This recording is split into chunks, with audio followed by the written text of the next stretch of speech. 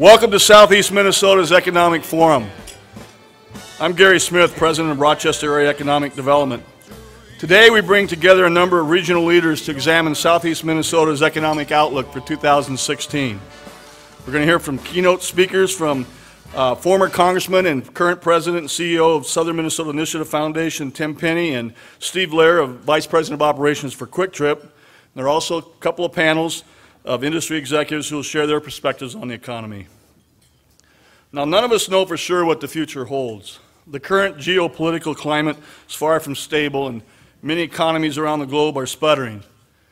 Yet Southeast Minnesota is well positioned for future growth. We have two significant initiatives, Destination Medical Center and Journey to Growth, to facilitate and guide this growth. One thing I am certain about is our collective capacity to shape our own economic future.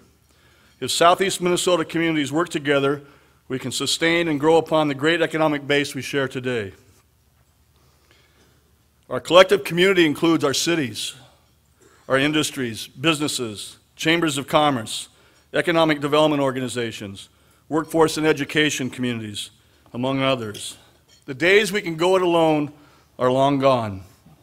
We must all work together in order to solve the competitive challenges we face, whether those challenges relate to infrastructure, workforce, or any other issue. These issues transcend any one community's ability to solve them on their own. We must learn how to work together, and we need to be bold enough to share our success stories with the world along the way. Let me conclude by giving you something to think about. It's a rather simple statement, but taken in its entirety, I think it captures the essence of where we hope to find ourselves in the future. I also challenge you to think about what you can do to make this statement true. Journey to growth. That's what happens when people and communities work together. Let's make it happen. It's now my pleasure to introduce John Doyle of Merchants Bank, who's the sponsor of this great event, the platinum sponsor of this great event. John, do you have a few words you'd like to share with the group?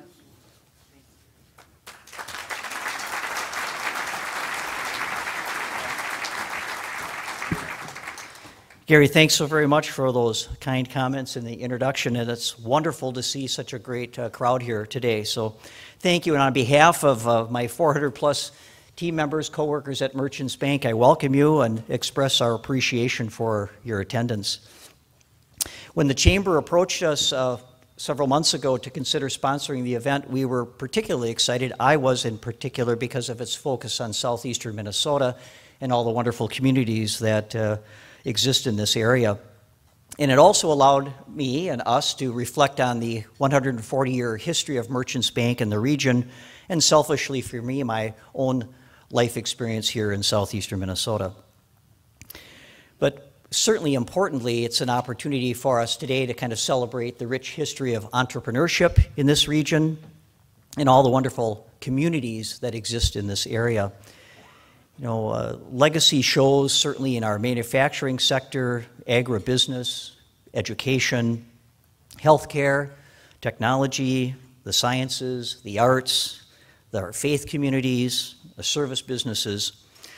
So we're blessed with really rich cultures and diversity, along with certainly natural beauty and the resources that exist in our area. So, you know, we're called upon to be good stewards of all of these assets, and I believe we can be incredibly optimistic about the future for ourselves, our children, our grandchildren, and certainly future generations. So that's what gets me excited about this event and the program today, and I so appreciate the speakers and the panelists that are willing to share their thoughts and experiences with us. So again, thank you so much for joining us this morning, and enjoy the program. Thank you.